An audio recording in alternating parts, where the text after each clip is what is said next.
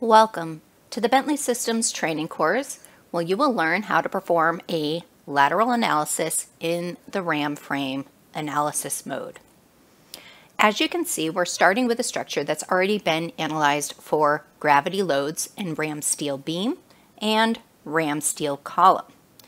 We're at the point where we're ready to perform our lateral analysis. To enter ram frame, go to the Design toolbar and select the Frame Design icon.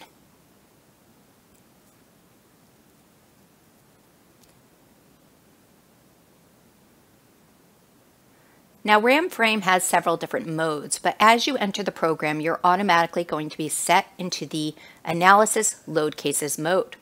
You can confirm that by using these pull-down menus.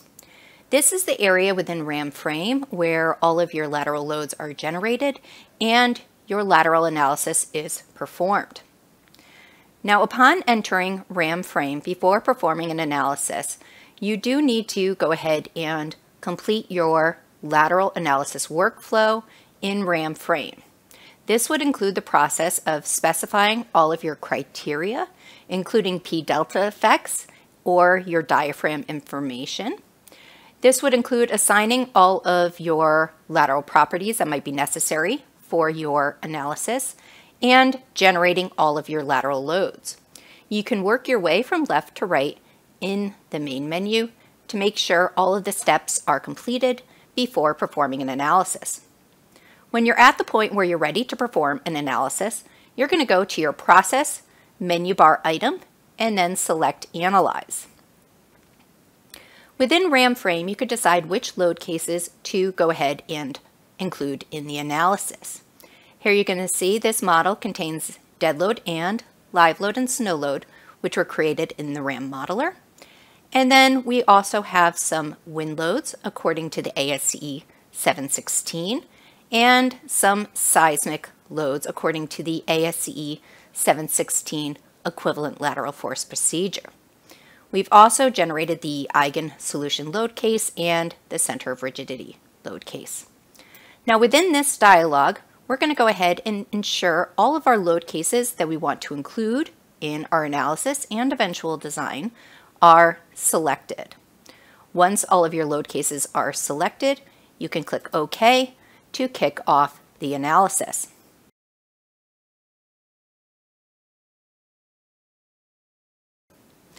Once the analysis is complete, the ram frame dialog will appear on your screen.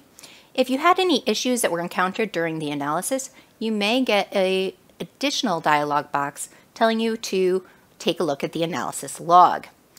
This analysis was performed and completed without issuing any warnings or errors, so I can go ahead and click OK. Now, what you're going to notice in ram frame is that a lot of the options now available in the process results area are now active, meaning that we can review that information on screen, and also several of the reports are also available. Over the next several videos, we will go ahead and review several of the results that are available either for viewing on screen or in report format. At this point, this concludes our process for performing an analysis in the ram frame analysis mode.